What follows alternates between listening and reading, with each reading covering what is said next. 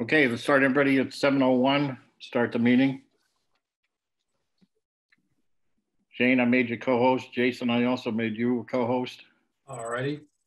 Is there any public participation?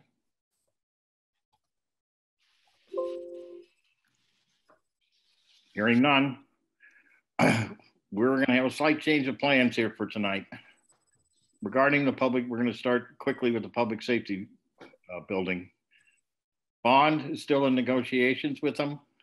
We're still in discussions on the numbers. So we really are kind of have nothing new to report at this time. So we're going to just approve the minutes, the invoices first for both the school building committee and for the public safety building. And then we will go to the school. SMMA is going to make a presentation. Was there any questions regarding the process here tonight? All right.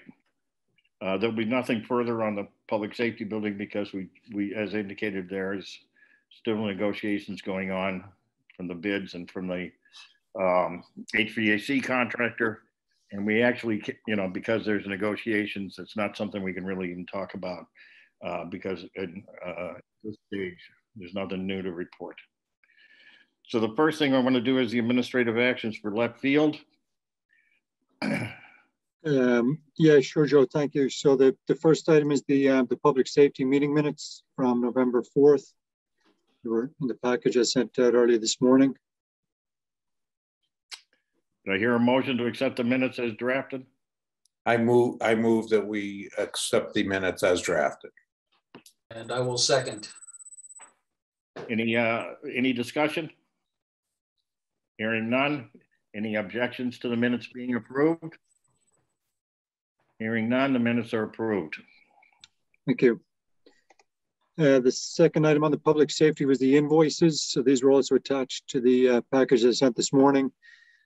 There are 3 invoices this month, one for left field, one for HKT, and one for bond, totaling $74,403.79. So the first one is the left field invoice number 12. I move that we approve the left field invoice number 12 dated 10/31 for the sum of $10,000. I will second. Any discussion? Hearing no discussion. Tom? Yes. Mark? Yes. Phil? Yes. Jason? Yes. Chip? Yes. John? Yes. And I approve it as well. Did I miss anyone? Tim Demers is here. Tim, sorry, Tim. Yes. And I thought I saw Wayne Hardacre as well, Joe. Yeah, Wayne's not a voting member. Not gonna vote. But you approve it anyway, Wayne. What a country. All right. I move that we approve HKT Architects invoice 10-022023 dated 11/2/21 for the sum of $56,132.69. I will second that. Any discussion? Hearing none. Tom? Yes. Mark? Yes. Phil? Yes. Jason? Yes. Chip? Yes. John? Yes. And Tim? Yes. And I make it unanimous. I move that we approve bond for pre-construction invoice number 5 for the sum of dated 10/31/21 for the sum of $8,271.10.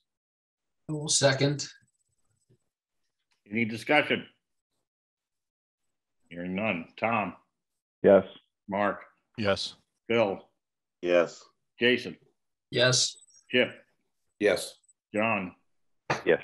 Tim? Yes. And I approve it as well, unanimous. Great, thank you. So Chip, I just on the right hand side there, you see balance after invoice. Is that what you were asking for last month? That's perfect. That worked for you? Okay, great. Yeah, I mean, and if you wanted to add one more column, just balance to finish, percentage. I can put the percentage in, yeah. Because I just can't remember what the initial, Right, okay. Like for bond to have only 32,000 left seems small to me, even though they Right. only billed for 8,000. So I don't know what that is percentage. I don't know what Okay. percentage they're at Yep. now. All right, I can get you that. It's right. That's all, Yeah. but that's perfect. Thank you, Shane. 67%. Okay. Yeah. Then we'll move to the high school. I sent out the meeting minutes in the package last night. So I move that we accept the meeting minutes of November 4th as written for WMHS.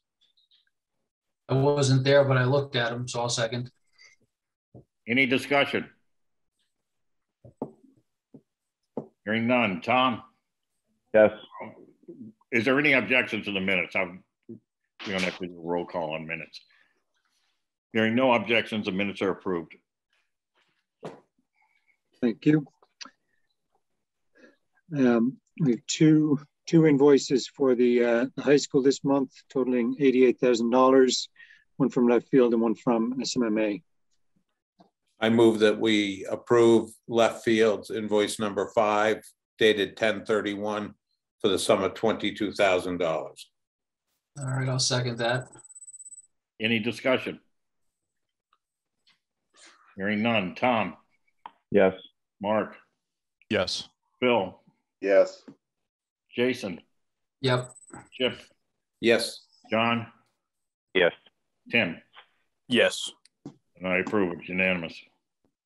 I move that we approve SMMA's invoice number 55884, dated 11/10/21, for the sum of $66,000. I'll second. Any discussion? Hearing none. Tom? Yes. Mark? Yes. Bill? Yes. Jason?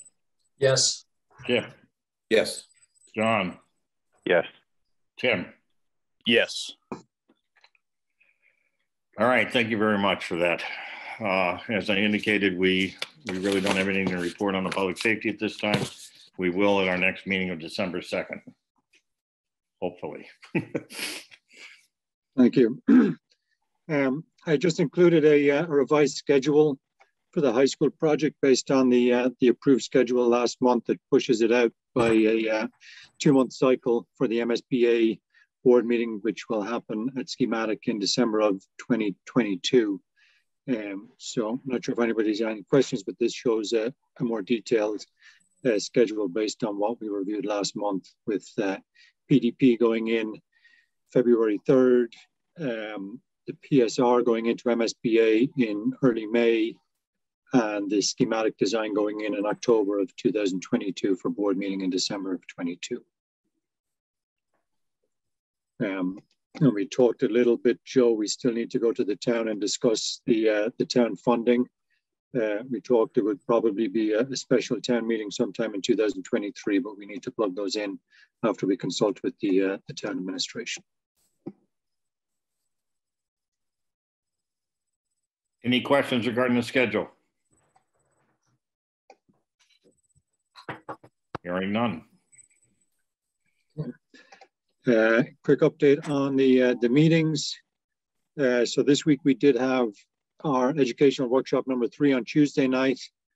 Last week on Wednesday we had public forum number 3, where we updated the public on the workshops to date, the educational visioning. Tonight we're obviously here for the public safety building, our public safety building and the school. Next week or 2 weeks time, November 30th, we'll have the 4th and final educational visioning workshop.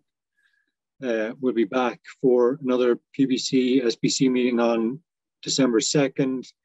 We're looking at doing a public forum on December 8th, having one more meeting on December 16th for the public building committee, and then rolling into the new year. So this is the schedule as we see it right now. 1, 2, 3, 4 more meetings before we submit the PDP, and 2 public forums. Any questions regarding this schedule? Just a quick question from Wayne, a non-voting. Do you anticipate, Shane, any public meetings that we're going to meet in person? Is not stop these Zoom meetings? Good question. I think that'll be up to Joe. I think that the governor has extended it out to April, where Zoom meetings are allowed. But that'll be something for the chairman. Well, they might be allowed, but I think, depending, well, 2 days ago, I would have said we should probably start getting together in December, but seeing the case count jump from 1,500 to 3,000 overnight, maybe not. Who's making these counts?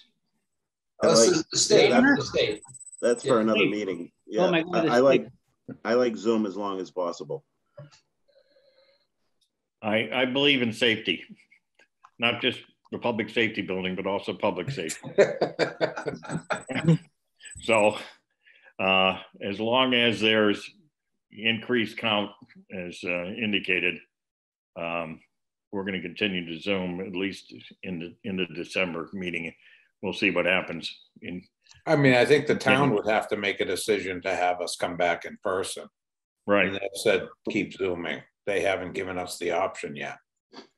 We also have we have 24 participants in this meeting. I don't know where we would easily meet in person. I think Zoom's a lot easier logistically with these big groups at this stage in the game. Yeah. Just my input, having been involved in several building committees and several buildings, meeting with 20 or 30 or 40 people or 50 people was not a big deal when we were building a new high school in North Reading. We met in person. I think it's more effective, in my opinion. Once we start, it wasn't COVID though, Wayne. That's the problem, because we could probably go to the public safety building and use the community room and comfortably fit 25. But we probably need the Galvin Auditorium for 50. I would guess by the time we start construction at any of these projects, we're probably going to be meeting in person, is my guess. But yeah, I would agree with that. Yep. I mean, by the time we start reviewing plans and stuff like that, we'll probably be in person. Yeah. Or it could be hybrid. We could do Zoom and in person. Yeah, right. So. When the Galvin was built, was there any Zoom meetings then? No. No, we weren't in COVID though. There was no COVID. No, I understand that. It didn't exist. Zoom exists. Wayne, if you can cure the COVID problem, we'll gladly meet in person. You guys can come over to my house if we can cure the COVID problem. Okay, thank you. So we'll continue to monitor that. That's all I had for tonight. I think Helen and Phil and Matt from SMMA are on. They had a couple of slides. One of the slides was included in that package that I sent out last night. So Helen, do you want to take it from here? Sure. I'm not sure which order you wanted these slides in. This is fine. There's just two, and one thing I can just talk about verbally briefly is the existing conditions update, just to sort of continue on some of the items that we've already reported on. We really gave a more in-depth presentation at the last PBC meeting with respect to the building, the architectural, mechanical, electrical, plumbing, engineering. Just wanted to update you a little bit more on some of the other activities. I think we also did note that the geoprobes work has been done. We are expecting that report from our geotechnical engineer next week. Same goes for our hazardous materials consultant. She did a visual survey, had the AHIRA reports. We have the existing conditions building drawings. So that report will be coming soon as well. Geoenvironmental phase 1 was performed on the site and building. We do have that report in hand. It looks as if a phase 2 will be recommended based on presence of 2 underground oil tanks. So more on that. Traffic counts have been done on the major intersections close to the school. Additional observation took place this past week, the pickup and drop off and understanding the parking situation. And we did also successfully obtain the Metro Tech traffic report. So GM2, our consultant, is reviewing that as well. Again, just more information is good. Survey work is ongoing. So they started that on November 8th. That's a 3 to 4 week exercise. So they're right in the middle of that right now. So it's all coming together. These reports should be really starting to roll in starting next week and over the next 2 to 3 weeks. So do people have questions on some of that data?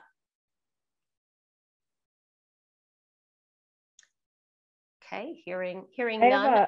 I have a go ahead. question. Sorry, I'll turn my video yeah. on. So with regards to the hazmat report, that's just a visual inspection, not a physical inspection at this stage? Predominantly, it is a visual inspection. There were some small areas at caulking where samples were taken. And so we are expecting those results back. Those were tests for PCBs. So we are expecting those results as well. And so then at what stage does a physical, after the project is approved, then there's a physical inspection done? We get more in depth also once we determine which direction we're going. If we're saving the building, it might be a different set of additional investigations versus if we are demolishing the building. But again, more information will have to be gathered either way. And then can you elaborate on the underground storage tank? Yeah, I believe there are two, one quite sizable where we do have good information, and then another one that's 1,000-gallon tank that I think we did just recently unearth some existing drawings that'll help locate that. So again, once our consultant gets that'll help her to make some recommendations. And then will probes be done at those areas to determine unsuitables before, to determine any possible exposure for like a DEP notification? Yeah, depending again on whether, what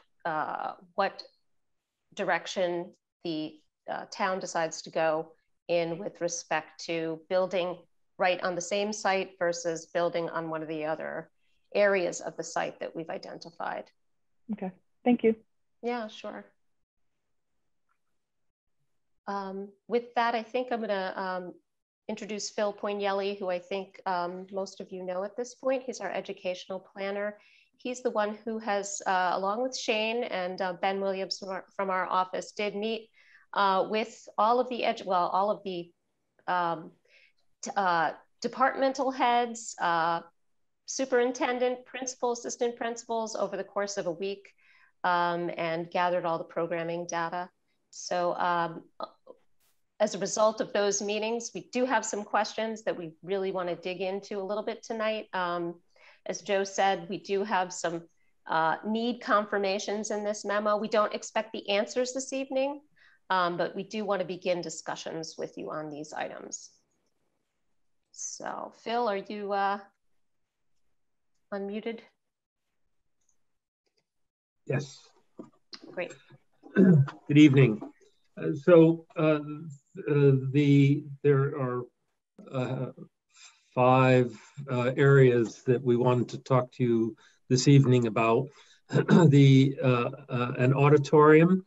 An auditorium is a standard component of every high school project, and the MSBA guidelines for that is to provide seating 2/3 of the design capacity of the school. So in this case, 2/3 of 1,000 would be a 667 seat auditorium, plus a stage and support spaces.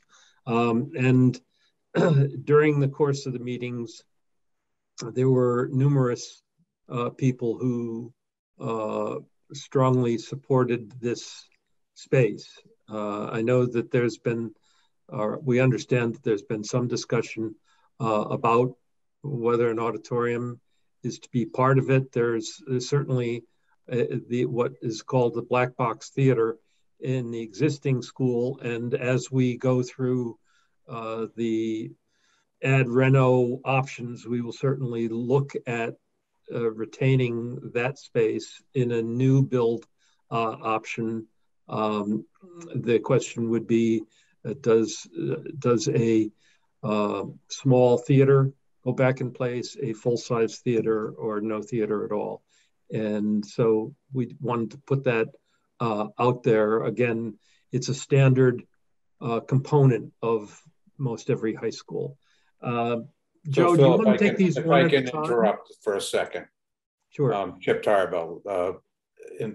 So the question I have for you is, how much of history were discussed in these meetings, and how many of the people there understand the history of the black box or the discussion that all took place when we built the auditorium in the Galvin with no MSBA participation?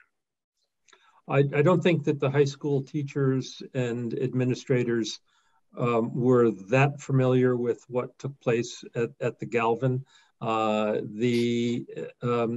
We certainly have understand that some of the background to the construction of the current theater with grant money and fundraising and the expenditure that took place. And I guess from a programmatic standpoint of what do the teachers feel they need to support the curriculum, there was very strong support for a auditorium at this facility. Okay, so I think it's important to understand that the black box theater that theirs is pretty much between grants and personal contributions and whatnot. And I think it would be detrimental to our entire program to just not understand that or to not recreate it. I guess I'd also like to understand the need for two theaters in town. I mean, we have one. We have one with a stage. We have one with back support. We have it. Granted, it's not at this facility, and I can understand that probably being the biggest concern. However, I from a town standpoint, I'm not sure we need two auditoriums. And if we start looking at costs, we're probably only in the 50 to 55% reimbursable. So there is a cost to all of this as well. So I get the programming discussion, but I'm concerned that we're looking at it with blinders on and not as a town-wide situation. Which is why we are bringing it to you early on in the discussions. I think that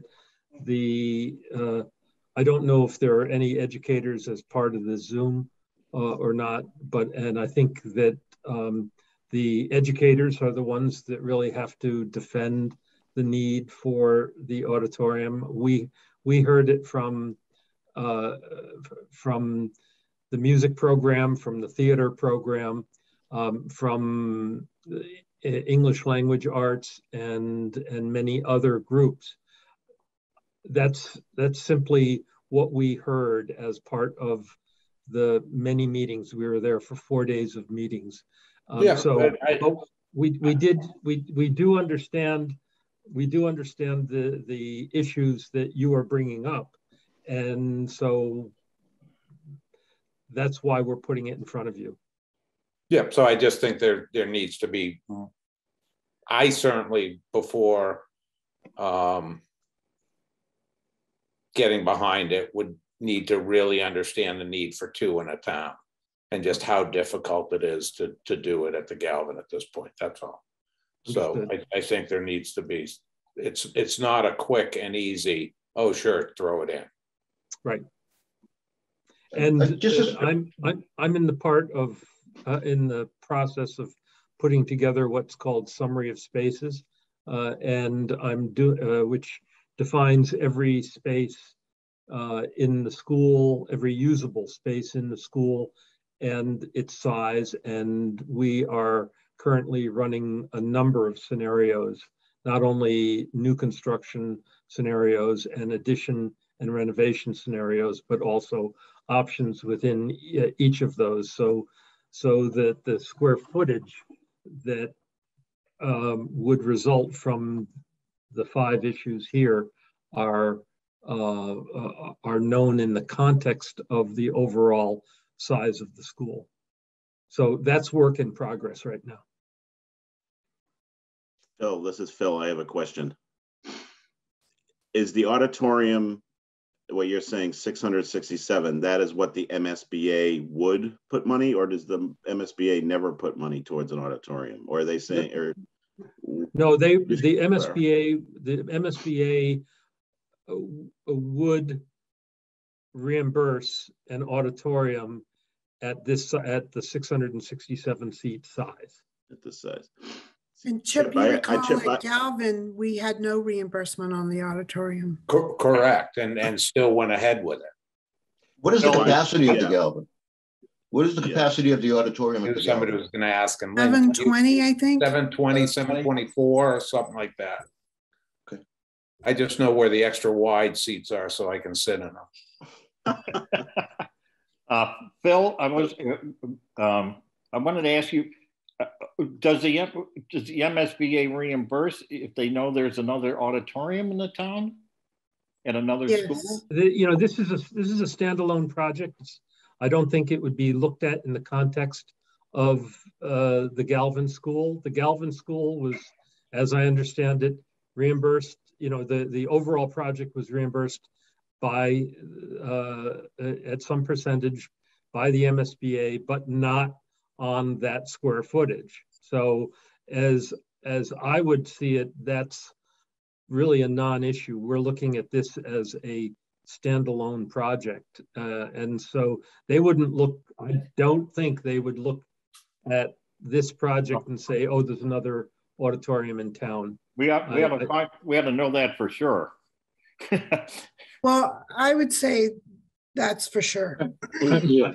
But I also want to make note, I think the renovations to the black box were done, 10 years ago, I believe, Shane? Isn't that what you found out? I think it was maybe 2008, 2009, yes, about 12 years ago. Okay, and by the time this new school is built, it'll be another they'll be over 15 to 16 years old. So it wouldn't be like you would want to leave it as is. You would want to make upgrades to it anyway. Yeah, but the problem is, Lynn, this was done, a lot of it was done by personal contributions by individuals. And that is a real concern that I have regarding the Black Box Theater, that people contributed, on their own for this. That's what built it. And the Permanent Building Committee were the ones involved in building it. So. Yeah, I was not the one. I never contributed, so I'm going to say that shouldn't really matter. When you contribute towards something, I don't think a promise is given to you that will remain in place till the end of time. The theater is not it was good for what the building could hold, it seems. I've been in it a few times. I read this exact opposite of Chip. I saw this and said, of course we need an auditorium. If this is, I'm hearing the same thing. So this needs more discussion, obviously, but I feel opposite. I think, of course, we should have an auditorium in our brand new high school. I feel the same way on that one, Phil, too. I think, if you're going to build a brand new state-of-the-art high school, you want to have an auditorium in it, regardless of if there's another one in town. I grew up in Framingham. We had 6 schools with 6 auditoriums. Framingham is also a city. Yeah. Well, it wasn't when I grew up in it. It was just the largest little town in the Northeast, right? Stop on the turnpike. I guess I wanted to ask Phil, from your experience on all the projects that you guys have worked on, or maybe even left field, is anyone building brand new high schools without an auditorium? Is that something that's being done anywhere? If you're building a state-of-the-art brand new school with all the bells and whistles, and you leave out, is anyone leaving out an auditorium? Not to my knowledge. I'm not aware of any. Mine either. Thanks. As I say, this is a standard component for high schools, and MSBA is completely on board with it. And I think that the PBC and the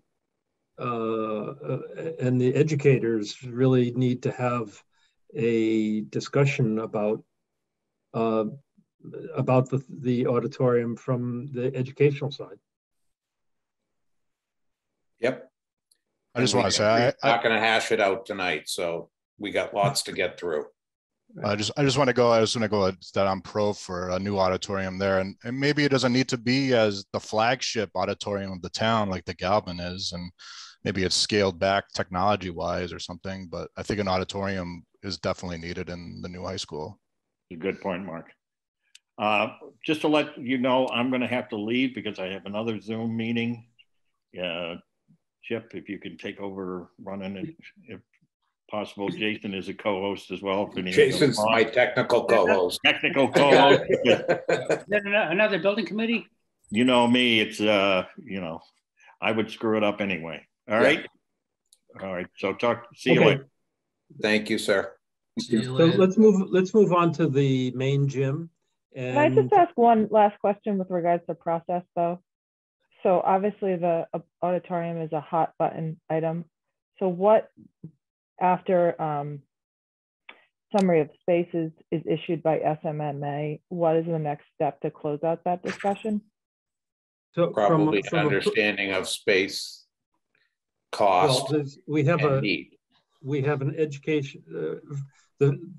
Our next step is to meet with the educators again to make sure that to confirm the assumptions that we've made in the development of the space summary is correct, and make adjustments from there.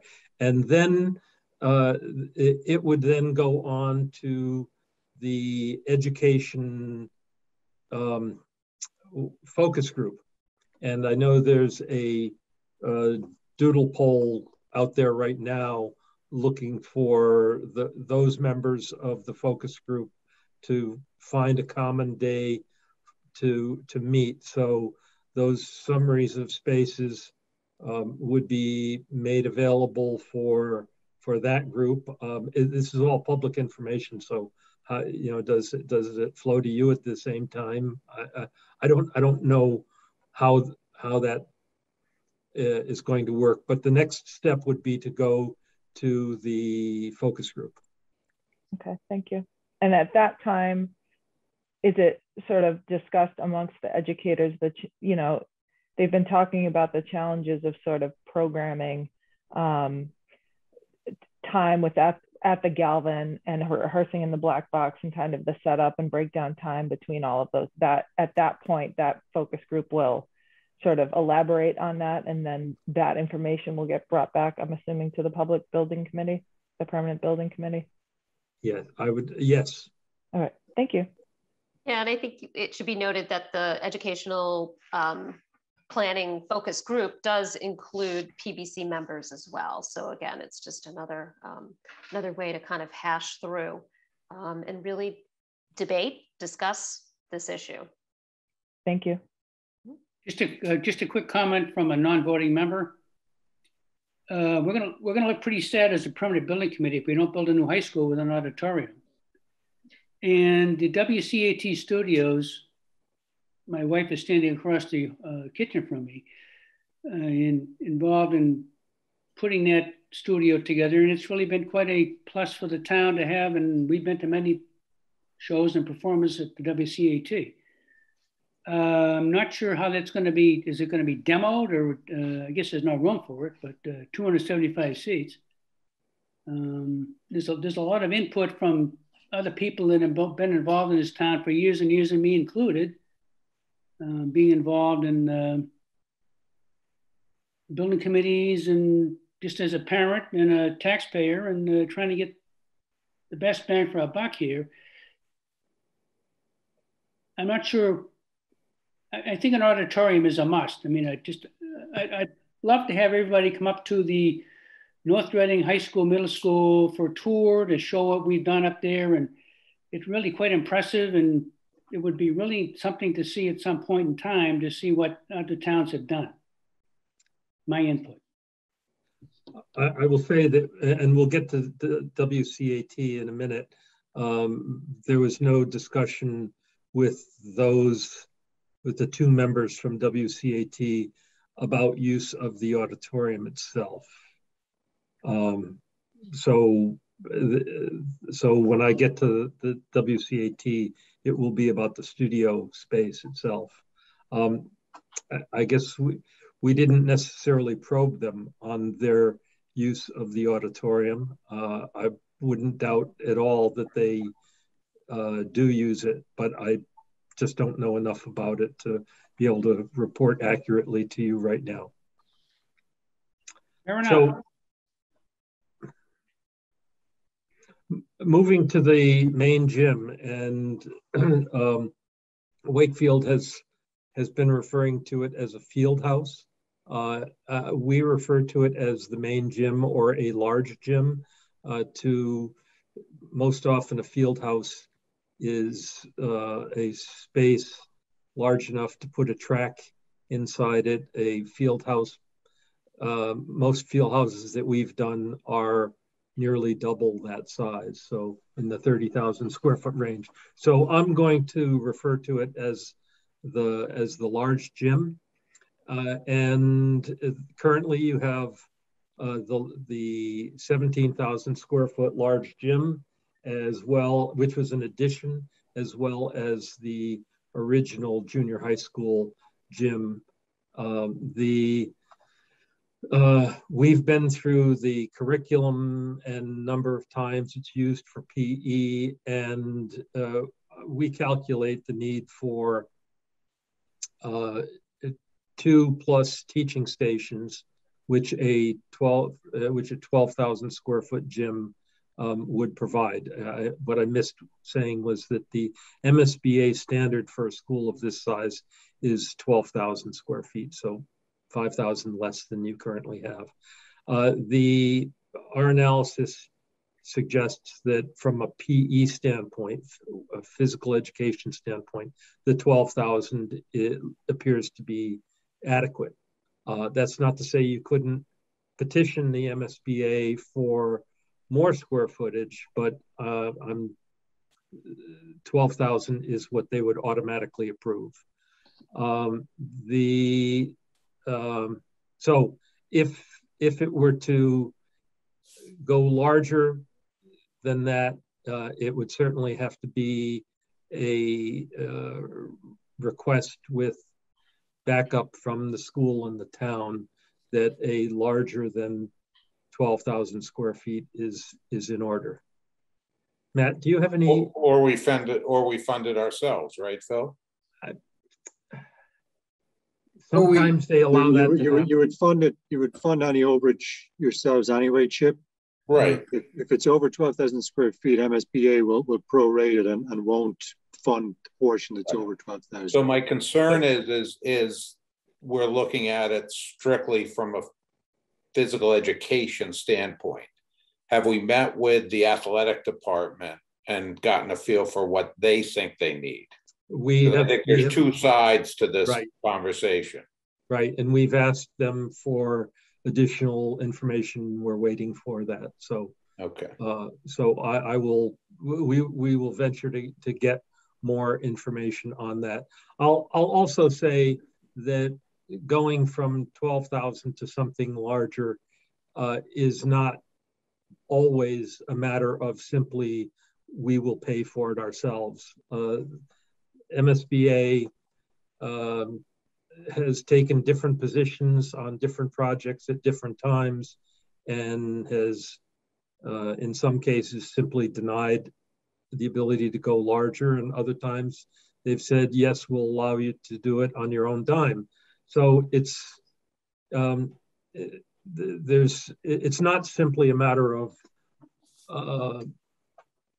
we want to build it and therefore we'll pay for it. So okay, I would just say from a town standpoint, as well as I'm assuming Wakefield has a very strong and good running program, track and field program, and they are challenged to find indoor spaces to run in.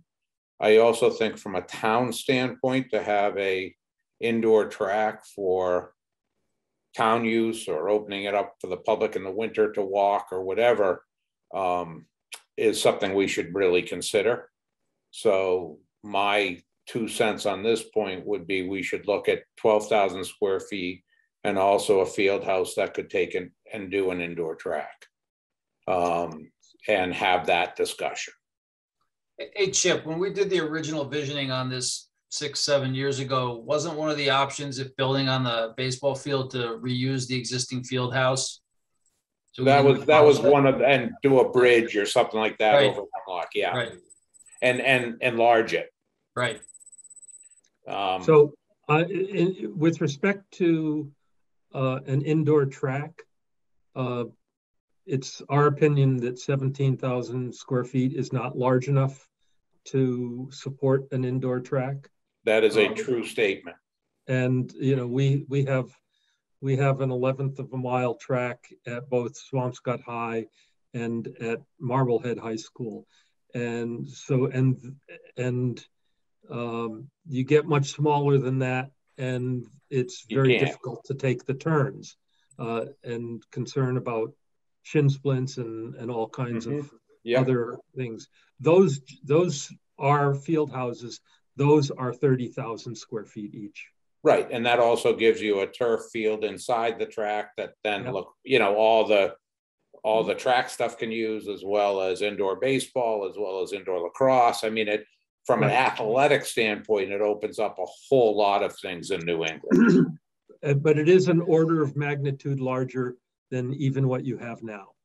Absolutely, because we can't fit the track in there. Right. It's been looked at. So the discussion needs to be is, do we need a field house, and do we need a track? And you know, athletically, and what does that do for the town, right? What if we're building this, you know, if we build it, they will come. There's a lot of opportunities with a space like that for a town like Wakefield that's very active in its athletics. I would just caution, Chip, if you're looking at a 30,000 square foot field house, that you will get significant pushback from MSBA.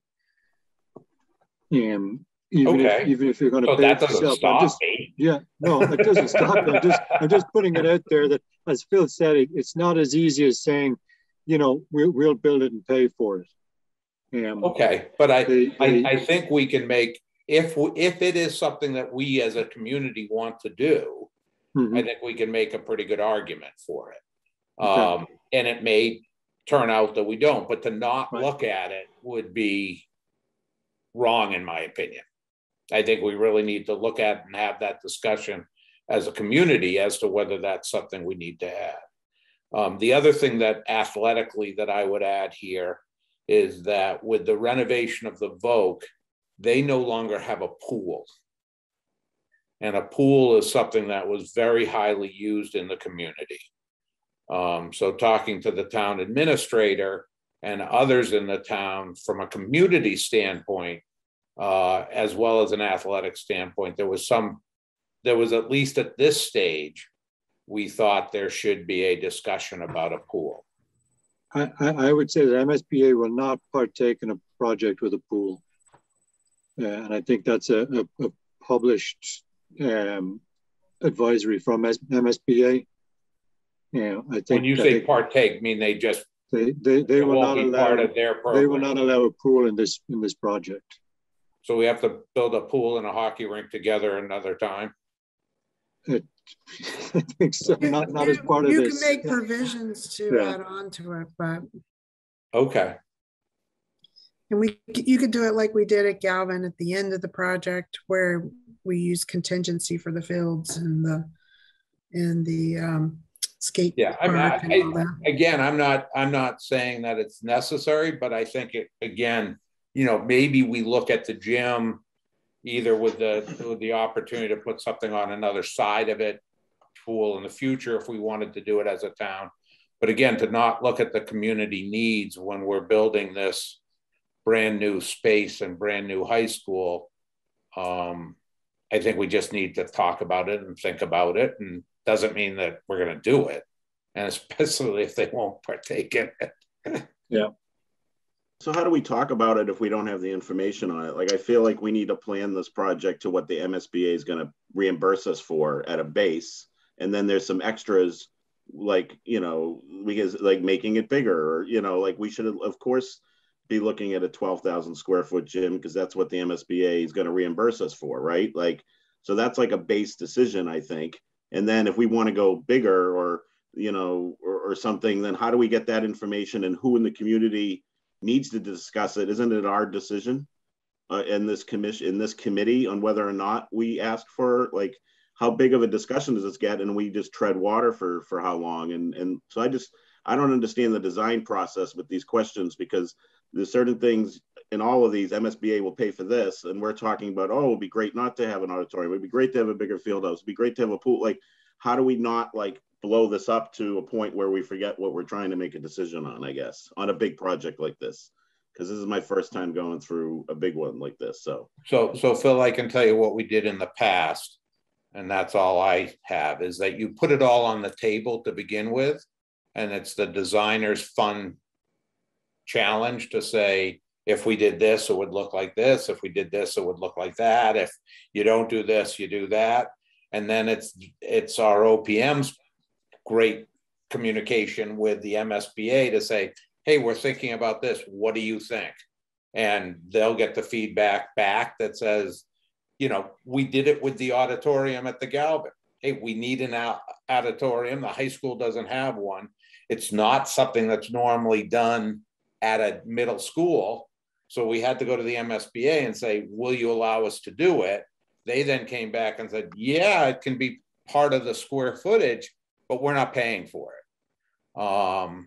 And so those are the discussions. So what we are at such an elementary stage, it's put everything on the table and then start taking things off, because either the MSBA won't fund it, or we don't need it as a community, or whatever the decisions are that need to be made to go forward. But this is the time to discuss it, not at the end and say, oh, wouldn't it have been nice? Oh, they would have allowed a pool. Oh, geez. Or, yeah, geez, they would have allowed a field house. Why didn't we put an indoor tracking?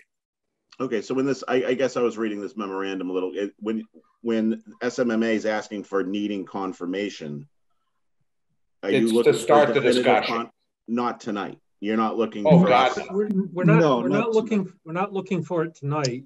But got it. But okay, we're not. But it can't come 3 months from now either. Right. Like, what's the timeline on? Right. So Phil, to that point, and I guess where I was going was, how long do we have to explore? I agree with everything Chip said. This is the time, you know, you put everything on. How quickly does that happen for us to present you know, however many options we can think of, and then for us to be able to make a decision. I turn to Lynn or Shane on that. I think we need to have it in the PDP when it goes in early February. But that said, you know, if we put some of these things in where we're so far over the square footage, MSBA may come back and say, you know, we're not going to allow you to further investigate or further study that in the PSR stage. So, you know, absolutely everything needs to be in a PDP. I don't think we'll be able to add it in after PDP, but simply adding it in a PDP and recommending that we study it further in PSR does not guarantee that MSBA will allow us to do that. But you would at least know at that point whether or not they would support it or not, and whether or not you know, need to ask for a meeting with them to see how far you can push it. Got it. Correct. So maybe if I could just jump back to maybe I misunderstood you, Chip, but in that MSBA space summary that Phil is referring to, there's different categories of space. There's academic space, there's gymnasium, there's auditorium, there's art, there's science. We won't be allowed to take, you know, if we don't do an auditorium, we won't be allowed to simply take that auditorium square footage and put it into a gym. Even within that space summary, we have to stay within the limits of each category. Well, I would say from the conversation tonight and the conversation with the educators, it was only the two old farts in the room that had a problem with the auditorium. So given that we need to, you know, I can be persuaded occasionally. I'm probably in favor of an auditorium at this point. So I because I've heard educationally, and I can only imagine what it's like to try to move high school kids to the Galvin and put a show on. I'm sure it's not good. So given that, the other stuff I bring up is I just want it to be brought up and be put on the table so that it can be thought about. Well, I'll turn to Matt or Helen, but I would think a bit, you know, if you were to ask us to put a box on the design that represents the square footage and how that integrates with the rest of the building, there's a lot to that, and so you know decisions. Yep. You know, but that's why you guys are architects. Right, but these big decisions take time to then finish out. So if the PDP is due in early February, we're talking about, you know, late December, first of the year kind of decision to say we want some big piece of square footage included in the project. Okay. I mean, I think the biggest piece of square footage discussion. Can I ask a question about the PDP and how it relates to SMMA's process? When we say we want a 30,000 square foot area devoted to athletics, does SMMA have to go through space planning to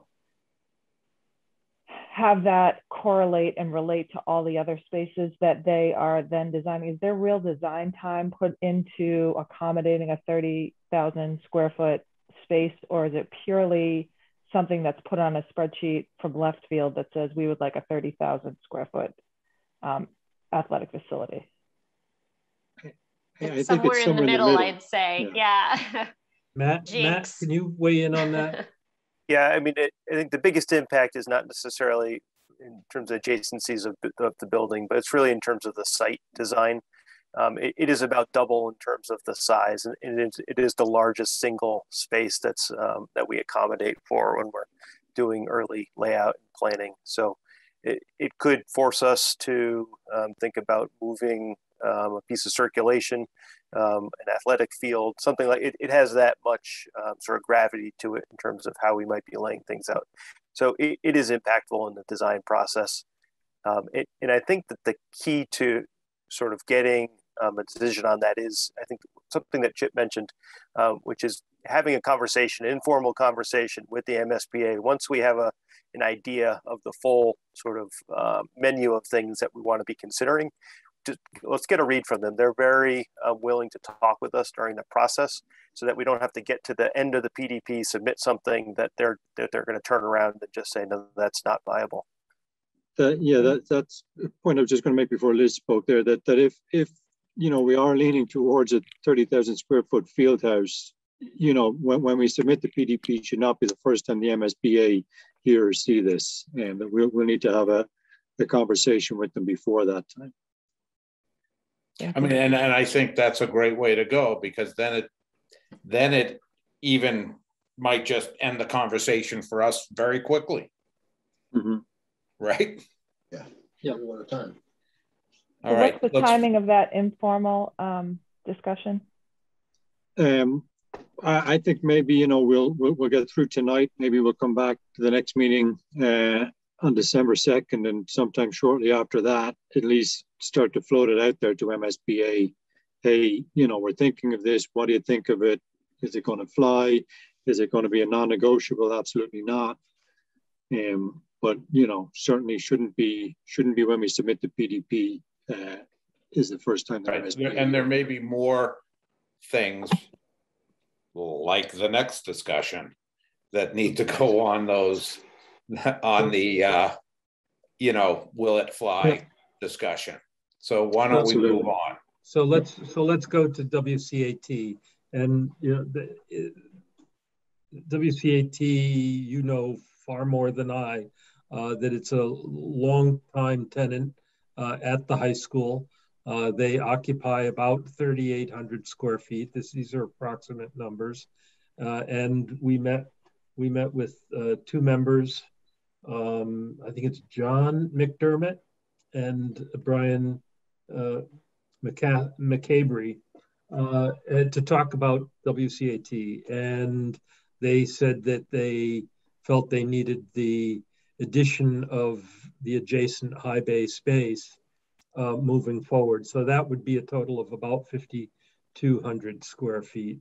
Again, there's not much of a relationship between currently. There has been in the past, but currently there's not a lot of relationship between WCAT and the high school from a curriculum side. They both suggested that they were open to increasing that, but it's not currently part of it. And again, this is something just like a field house that would have to be floated by the MSBA. In a renovation, could it stay in place? Very likely could. There's enough square footage in the building. Again, no MSBA money would likely be able to be spent on it. But if it were a new building, would it be possible to add some 5,000 square feet to the project?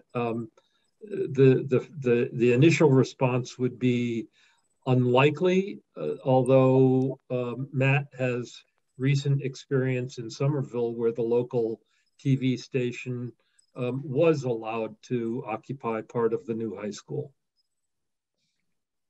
Yeah, just to elaborate on that a bit, Phil, I think the key to MSBA being on board with it, and again, this is just conjecture, no one can predict exactly what they're going to agree to, is really the collaboration between the school and WCAT in terms of sharing some of their spaces. And so in Somerville, what we did was shared the studio itself. There were separate control booths that fronted onto the studio from different walls. And sort of the broadcasting signals could be routed in either direction. But it was really that shared approach that was the lion's share of the square footage, which is what allowed us to do it there. So I do think that shared collaboration is the key. And Matt or Phil, has there been any discussion at the educational workshops about this shared collaborative? Because I know we've tried it in the past, but I don't think we're doing any right now. And there is none disturbing, but yeah, to my knowledge, there and discussion, there is none going on currently. As I said, both suggested that they were open to having it take place, but no one seemed to be making any steps in that direction. Okay, and what I heard in my focus group that included in different focus groups that I was in, and it included at different times the superintendent, head of our media center, our principal. They all made references to wanting to relate STEM and STEAM to the media center, and the media center to the TV studio. And I didn't know if making those relationships obvious on the application, if that would enable funding to be, pushed towards the studio if it was STEM and STEAM related.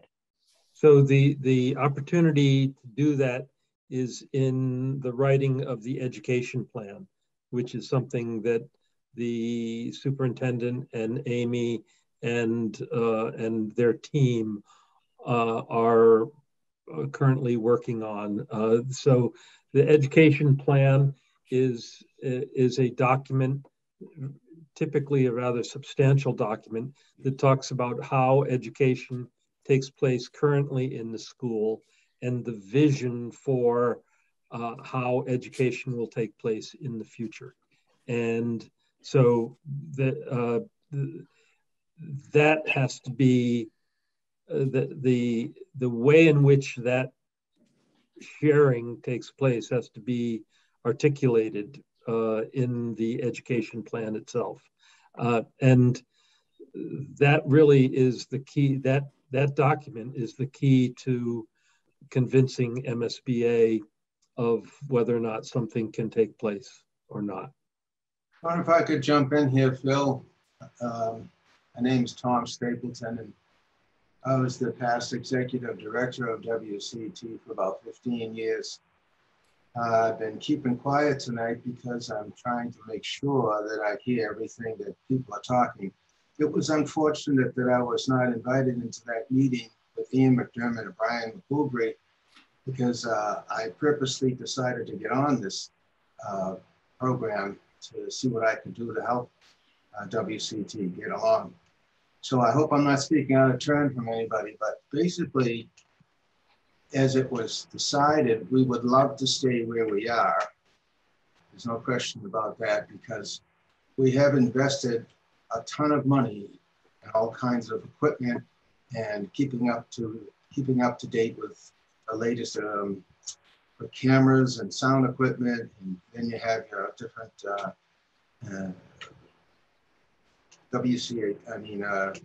different communities that are involved too. So talking about WCAT. Excuse me?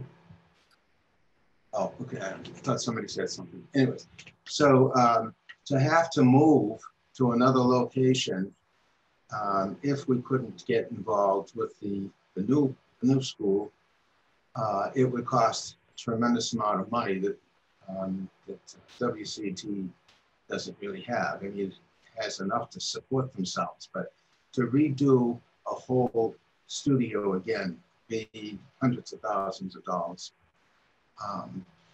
So the thought was that we'd stay where we are. I know this is something that came up, and build around it.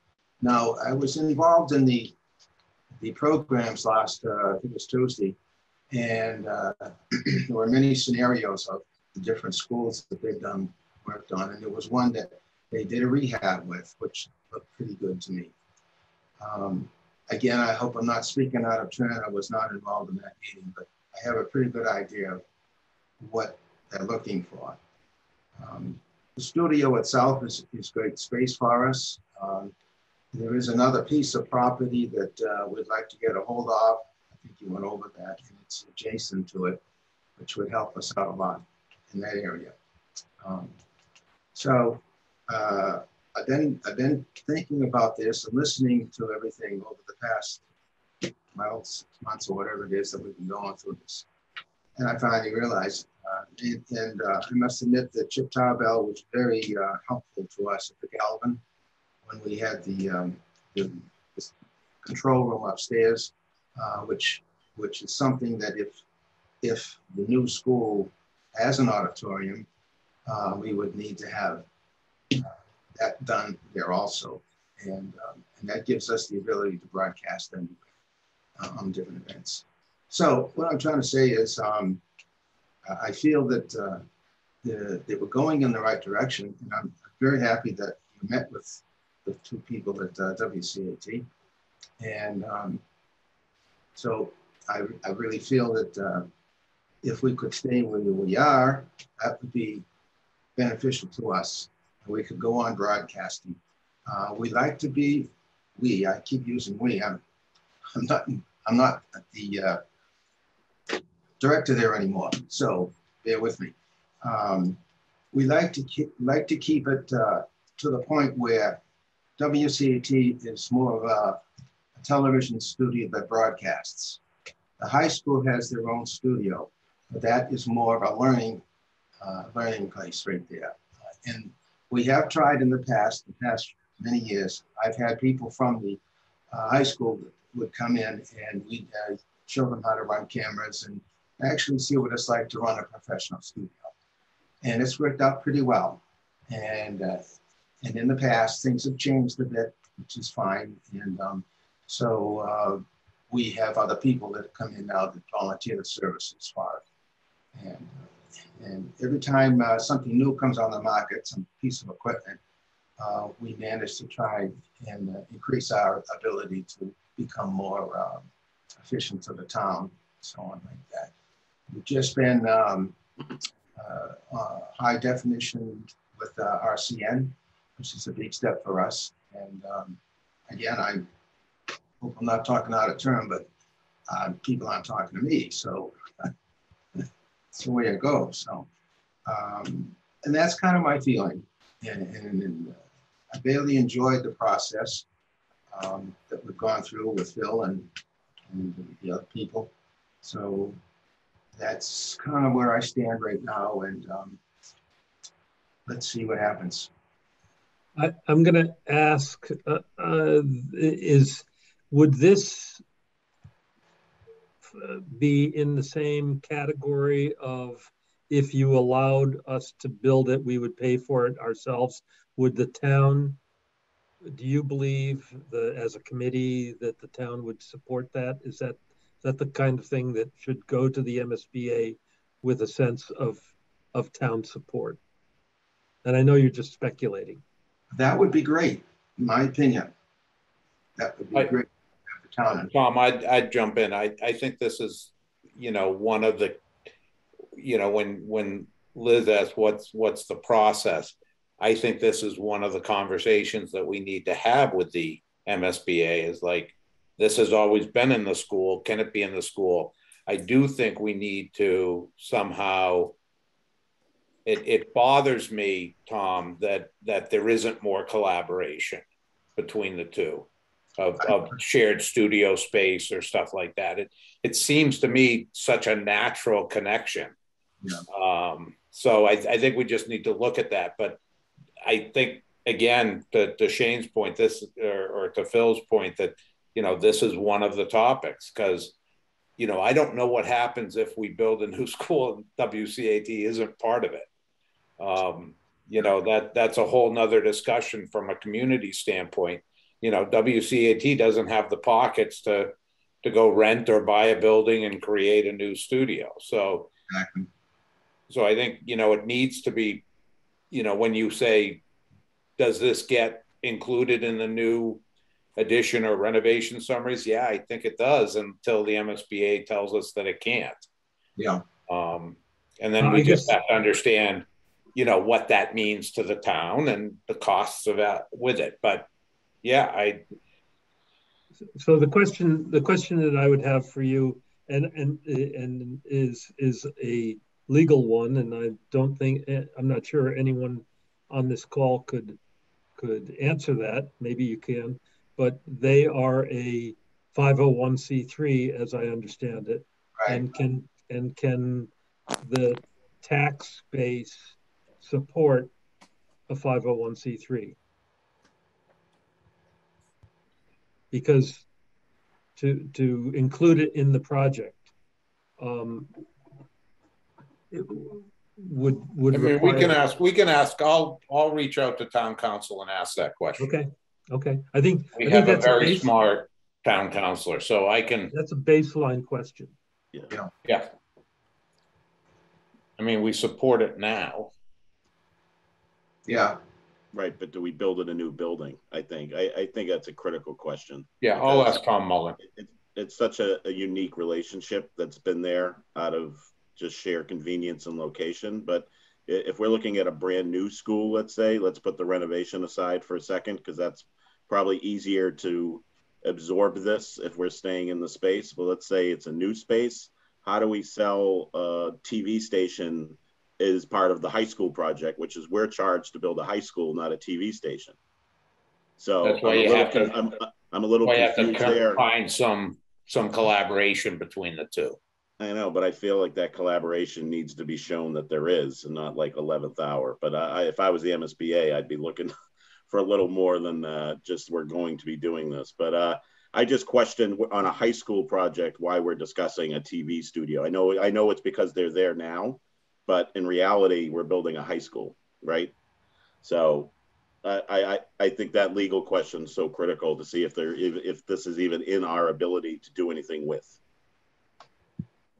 Our hands may be tied. Well, I think that it's like a process that would have to go through, and I'm just putting my thoughts out there. Let's talk about the next fun one. So the next one is the Wakefield Public Schools central office, and they occupy about 2,200 square feet of the existing building. I have MSBA, to my experience, takes a pretty firm stand on saying that central office space is not allowed in a MSBA project. And I'd look to Shane and Lynn for their experience on that. So this is a heads up that is there another place in town where they might go, or what does the town see as a future for central office? And when you've had conversations with the superintendent, where's he stand on this? We actually didn't talk about this. Okay, so I think that would be a great place to start. Yeah. With Doug, and you have a Wednesday morning leadership meeting, right? Are you part of that, Phil? I was. Or Matt, or whoever on SMA is part of that. Yes. Yeah, so this is a great Wednesday morning conversation. Okay. Is there a spot in town? We have other schools that are vacant that maybe they're thinking about it. But again, you know, start with that and then see where we go. Okay. Great. The last item on the list is the Governor John Volpe Archives. I don't know how many people are familiar with that. It is a single room in the current library. We spent 4 days in that space, and it consists of two activities. One is a conference table with chairs and lots of memorabilia on the walls, framed. Letter from Lyndon Johnson congratulating him on the dedication of the archives, and photographs with him all through his career. So it's a real important piece of town memorabilia. So that's one part of it. The other part is there's a back portion of it that's about 150 square feet that is his archives, and it's just shelving units with banker's boxes on them. And I'm told that there is all kinds of very significant information in there. Because it's one space, the space is typically kept locked. What I've said to the school is that the conference area and the memorabilia is something that could easily be incorporated into the new library. And it has either as a room or as a simple alcove within the library. So being able to take all of that memorabilia and essentially conference room like space can simply be done. We would suggest that someone understand what's in those archive boxes, and that a special room, locked room, be established to support and store what we're told is very important memorabilia to his legacy and the town. I also just want to mention that when we moved General Galvin's, some of his memorabilia is there too. He had a whole library section. So that was sent to the high school. So that could be also what's in that locked room. Okay. Yeah, so Unfortunately, with Joe not being on here, his wife, he's very involved in the historical aspect of things, and his wife is head of the historical group. So he has a ton of knowledge on this stuff.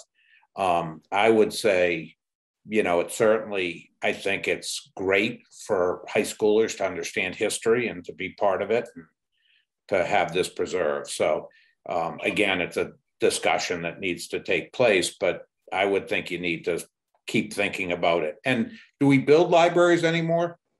Absolutely. Or are they media centers? Well, they're media centers. Okay, because there's not an encyclopedia to be had anywhere in a school anymore, is there? No, reference sections have been reduced by 90+% because it's all online. Right. But there's still a need for both fiction and nonfiction books. They're looking, you know, you have a collection of somewhere around 15,000 volumes. I have it in our notes somewhere of what the desire is. But so there is a need for thousands of volumes of books still. Okay. But there's also libraries or media centers today they're no longer what I call shush libraries, you know, librarian walking around shushing people to keep quiet. They are active spaces that are really set up for both research and individual and group work. We typically include collaboration rooms within the spaces. So the space is needed, and it's just used a lot differently than it was 20 years ago. And I will say that the MSBA size is about half of what you currently have. So it's not a significantly large space. I think it's 6,000 and you now have 13,000, somewhere in that order of magnitude. Great. So just from a quick historic perspective on the Volpe Library archives, when I was the facilities director in Wakefield back in the late 90s, I know I was involved in setting that archive room up in the high school library. And we had some Volpe family members there. It was quite a coup for the town to get those, because he was the governor, a man of note for the state, to get those, to get his historic documents for the town of Wakefield. So I think it should be at some point in time. I know it didn't take a lot of area, but to have something on the site that, you know, from a former governor and a man of note, to have that in the town would be a real coup for us, and to keep it going, I think would be a good idea. I think he was governor on multiple occasions, and he was Secretary of Transportation and had a lot of other titles along the way. Yep. All right.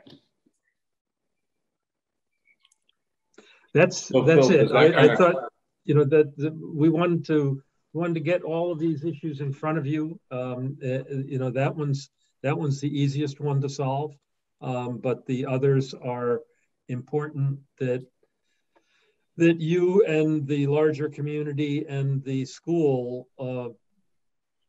find a way of getting to consensus on. Well, I think you heard enough from me tonight probably on some of that. I think the central office, you have to have that conversation with the leadership group to see what they're thinking. Yep. I think CAT will find out from Tom Mullen whether we can support a 501c3, if that's even something we can do. And secondly, then if the MSBA would do it, it sounds to me like an auditorium is something that educationally is needed from everything I heard. And, you know, I look to Jason and Phil and Mark and all the others that spoke tonight, that they're the ones whose kids are going through this thing. Mine are done. So if they feel that it's an auditorium is necessary, I would bet that the majority of the young adults and young families in town feel it's necessary, Phil included. So I think probably the biggest one to kind of weigh, and maybe you can even do this during those Wednesday morning is float the field house question by whether an indoor track is something that wants to be looked at or not. So, and then I guess the question is if only a 12,000 square foot gym is allowed, what do we, from an athletic standpoint, what do you do with gymnastics? How do you coordinate basketball and gymnastics? That having the two gyms now, gymnastics can stay set up. I mean, having to pull that stuff in and out is a nightmare on a daily basis. So again, is it two basketball sized court spaces combined? Lots of different options. But I hopefully we gave you some direction tonight that can help you move forward. Yes. Or sideways at least. Thank you. All right, what's next? Helen and SMMA just sent over a list again. This is, very preliminary. I think we've talked in the past about options and what options are and what we need to look at as part of the study. So Helen, if you want to go through this quickly, this is sort of very preliminary list of what those options may be. Yep. So this kind of gets to Liz's question earlier about, is this just a cost that we need to figure out, or what impacts do some of these decisions have on the actual site? So the way that we are looking at this is first and foremost, we're calling option one. We are required by the MSBA to look at what it would take to just simply bring the building up to code. That's it. No additions, it's the baseline, right? They want to understand what that baseline would be. Going from there, we've sort of thought about this in three sort of site spatial buckets, right? Renovation, addition, where the building is right now, what can we do? And we have an idea right now of up to 4 different schemes we're thinking about, and those are sort of the general descriptions of each. I've added some columns at the end, understanding that, and I don't have one for real large size field house yet, Chip, but some of these, talk to the field house that exists now. We'll call it the main gym. And in addition, renovation, all of those schemes that we're looking at, those 4, we'd renovate and retain the existing main gym. Full auditorium or not auditorium, I think we did get some good input tonight, but certainly that's been something that's been a little bit up in the air. But as we move away from a renovation addition and look at the Beasley Oval was another area that we looked at for building the new building. We'd have 3 options there, one of which would be considering a model school. Model school is you can't really deviate much from the program, so that would be a full auditorium. The other options that we might look at on Beasley Oval, new construction design for optimal fit, we could consider the different theater options. And again, I think we can add a column here, where could we consider putting a field house if that's something the town desires to do. And then finally, the third site, I understand it's all one site, but piece of the site that we're considering is Walsh Field. And again, similar kinds of approach. One would be looking at the model school. We have Grafton High School is an approved model school at the MSBA. So fitting that on the site, seeing how it works, and along with 2 totally new designs in that location. So that's kind of where we're heading with respect to options and variations. Helen, there's a lot of people that don't understand what the model school is. Can you take 2 minutes and explain what that option is to people so they understand what you're talking about? Yeah, absolutely. So the MSBA offers what it calls the model school program. It has approved a certain number of designs for each sort of scale of schools. So there's elementary schools, there's middle schools, there's high schools. SMMA does have an approved model with the MSBA, which means that if a community does decide they want to use a model, they'd have to hire us. And luckily you have us already, if that's the direction you want to go. It does not allow for much variation on what that model is. So again, it'd probably be good for us to get you more information about Grafton High School. And it is something we're looking to see if we can get the leadership team to take a tour of. But what it does is, because it's a design, it's a building that's designed already. The time in design is shortened, right? Because it's less time for us to develop the design pieces. So it does save some money, especially, and time in the design phases specifically. There are always site conditions that will affect the building. So of course, those are allowed to be considered. But pretty much with the model, you get the model. So, you know, again, we need to test fit it, see how it works on these two pieces of your site. So does that make sense? Yeah, go ahead, Phil. And there may be some educational compromises that need to be made when fitting into that model. So for example, Grafton has 2 music rooms, and it appears as though there's going to be a need for 3 music rooms. Well, the MSBA would say, sorry, you're going to have to fit into 2. There's a certain number of classrooms, and we are calculating the number of classrooms we believe that are necessary. Whether if you go with the model, you get the number of classrooms that the model has, not necessarily the exact number that you need. So there, and it's going to be very close, but it's not going to be right on. So I think that's something that the school would have to understand. And other than design savings and time savings, are there other benefits? Do they participate more in a model school? No, it would. So it doesn't what would affect be, so the reimbursement rate stays the same. There used to be added points, but no so longer. if the reimbursement stays the same, what's the true benefit if to Phil's point, you have to modify your educational stand? Okay, thank you. You said enough. We looked at it with the Galvin. It didn't work. We get the question at town meeting every time. Have we looked at it?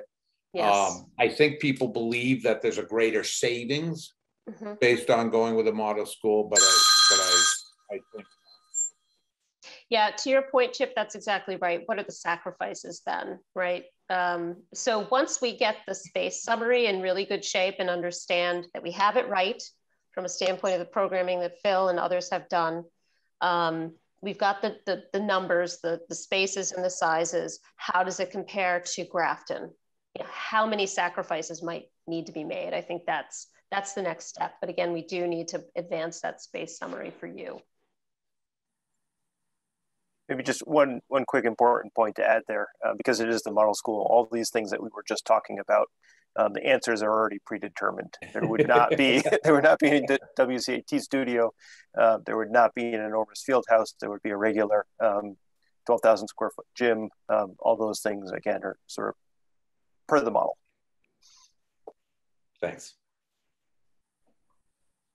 So do you have to defend not doing a model school based on the educational plan? I mean, does the MSBA, I know they want you to do a model school, right? Do you have to defend not doing it? As you have to defend a renovation or no, it would be a choice that you might want to make in order to save money potentially.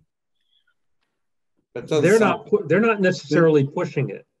No, they did specifically though tell us that we had to put the model school in the RFS for the design services. So we will, I wouldn't say defend it, Chip, but we will have to say we looked at it and, you know, we decided not to proceed with that as one of the options. For these reasons.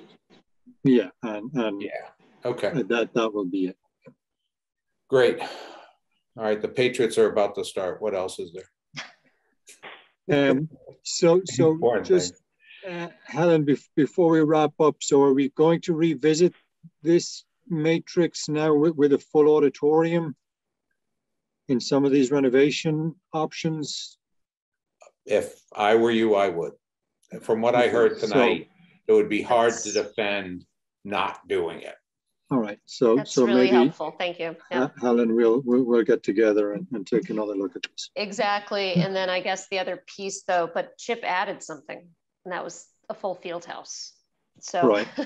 we'll want and again, my ad was to see if it's possible. Absolutely. And whether it even makes sense. So that's all. It's just, you know, this is the time to do that. Absolutely. Okay. Is there a way to retain the field house on the new construction, or is it just better off to do a new field house with the new construction? Or, I mean, I know they'd be separated maybe by a road for one of the options, but I mean, if we have a working field house now, which I don't know if that's the case or not, but something retaining could be an option. Yes, and I don't know, Matt, if you have any more insider information on that. He's been more closely associated with the design team's work. Yeah, no, I think certainly a pair of the options that are addition renovation focus just on salvaging the existing field house and reusing it. It will immediately allow you to get something larger than the baseline 12,000 square foot new construction gym. So if that's what is easily allowed, it's a good option to explore. And I think certainly one option is probably going to be similar to what I heard discussed earlier this evening. If you're leaving Hemlock Street where it needs to be, you have to cross over it to be able to build on the Walshfield site. So that's a strategy that we'll still investigate. But if Hemlock can be rerouted in some fashion, then you could build adjacent to that and have the whole new facility. It's still an addition renovation, primarily addition, but the field house itself would be a renovation scope. Well, thanks. All fun things to think about. Absolutely. Great. Great.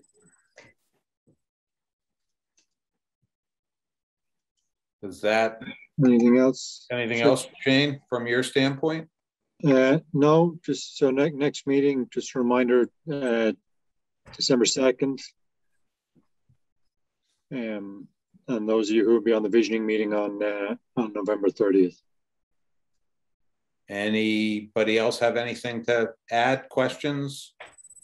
Actually, I do. Shane, you sent an email about the design focus groups that Lorraine would be in touch with us, and I haven't received anything from her. Is that, did I miss something, or is they're forthcoming? I believe they went out today, Mark. Which group were you on, Mark? I think I'm in exterior and interior planning. Okay. And the site design. Same here. Phil Renzi, same groups, and I haven't heard anything yet either. Can you check same with me? Check your junk folders. It came out through a doodle. I was going to say it's a doodle. It's not from her. Yeah, mine ended up in my other inbox, not in my junk box. But if you give a look, I do have that. Yes, from they Doodle. all went out. Okay, they did all go out today. Yep. Okay. Thank you. Yeah. I did hear from Doodle today. There's an MEP meeting on the 2nd of December, same as our regular night, I guess. Oh, there's several options, so you kind of have to scroll through the I did. I put down 3 to 5 and 7 to 9 on the 2nd of December. Oh, no, there's actually set options in those polls. And all of these are meant to be daytime meetings. So, who do I get in touch with? I can't find it in my email. Okay. So. You can. Yeah, I don't have anything either. Okay, nothing for Mark or Phil. Okay. I found mine in my spam folder. Okay. I'll check mine now. I'm there now. I don't see it, but okay. Okay. Good question on Mark. I was going to ask the same thing. All right. Hey, oh, Jeff, there it is. Anything in the DPW, or can we move on to it? Are we done with high school, or? We're done with high school, I think, unless somebody else has any questions. I can found tell it you in my there's nothing on DPW at this point. We have no idea after our last meeting. They were supposed to get back to us, and then They were supposed to start looking at the site, site as is, as compared to taking property that we don't have any rights to. Right. Right. Okay. So we haven't heard anything. Okay. So that's we have not. Okay. Yeah. I think we have our plates full enough, which is why I haven't been poking the bear a whole lot. Smart. Okay. Anybody, anything else? Lynn, Shane? Well said, thank you. All right, to everybody that came tonight, thank you very much. All great conversation, and we will proceed. Thanks, guys. Good night. Good night.